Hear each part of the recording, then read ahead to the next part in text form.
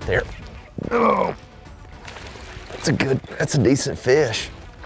So one of the common misconceptions in spinnerbait fishing when you're fishing clear water reservoir is that you've got to have wind. You can see now it's dead calm. No wind at all, but we're on a river system. That's the difference. When you're on a reservoir, clean water, you want wind. It's a must.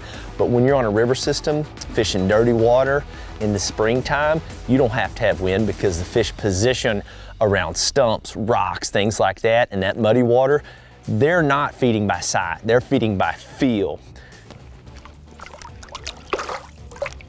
So when you don't have any wind, fishing a river system, a tip as you're going down through here working a spinnerbait is give that rod tip and that spinnerbait a few pulses. And what you're gonna do is you're just gonna cast out and you're going to just jerk or raise your rod tip up like that right there. Just give it a quick jerk, and what that does is it makes that skirt pulse and flare, and it also gives that blade a different action too as it's going through the water.